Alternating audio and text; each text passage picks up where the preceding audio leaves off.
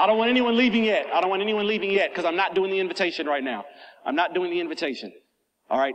If this applies to you, I want you to come down to the front. Listen, if you got something in your life, you pledged allegiance to it at some point in your life. Maybe you got away from it. Maybe you don't participate in it anymore, but you've yet to denounce it. So we got to get some stuff out of our lives. Watch this. There are things that are affecting our bloodline. See, I don't believe in generational curses either. Why? Because I've been redeemed from the curse of the law. But watch this. If I've been redeemed from the curse and I now walk as a redeemed individual, but then go participate in a curse, I just brought something on me. So this is fraternities, this is sororities, this is Freemasonry, Eastern Star, Scottish Rite, York Rite, whatever it is. Any secret society, any fraternal brotherhood. And you know, you saw the crest, you saw the emblems, you know that there were other gods and goddesses around. You know that sacrifices were made. There was a wedding, there was a death, there was a coffin, there was a resurrection, there was a crypt, there were torches, there were priestly robes. If that's you, get up here. If you want freedom from that, you want to get away from that, you want to denounce that, come up here. It's only for you.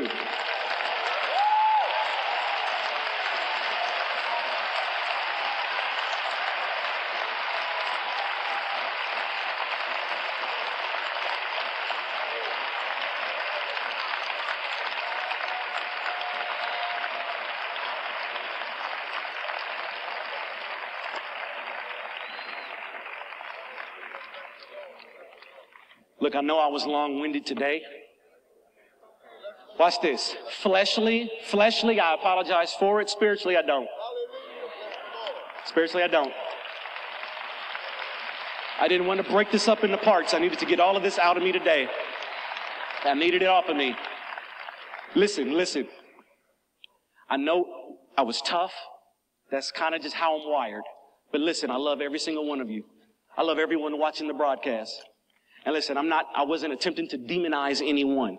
It's not about the person. It wasn't about the individual.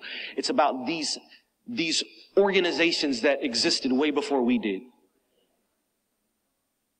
This goes back to Cain, guys. I know none of us would just willfully get into idolatry. We wouldn't do it. We wouldn't do it. And so I firmly believe every single one of you that have come up here, you didn't get into any of this stuff because you wanted to be associated with some pagan god or goddess. That's not why you did it. You had another reason for doing it. You didn't know. You'd have done better if you'd known better. But now you know. And see, now you're held accountable for what you know. So we're just going to repeat a short prayer. And the moment we say amen, it's done. It's gone. It's under the blood. We're free. All right? And if you didn't want to come forward, you can stand up in your seat or you can remain seated. It doesn't even matter. Repeat after me. Watch this now. Repeat exactly what I say. Our Father who art in heaven, hallowed be your name and no other name. We acknowledge your Son Jesus as Savior and Lord of our life. For there is no other way to you except through him. Therefore, we denounce every god, every goddess, every spirit, every demon, and any other personification. And we now announce that you alone are worthy to be praised.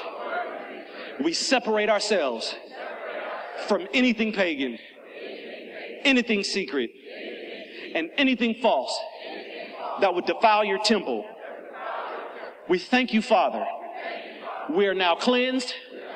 We are now forgiven in the name that is above every name, the name of Jesus. Amen. Let's shout for the victory. Hallelujah. Hallelujah.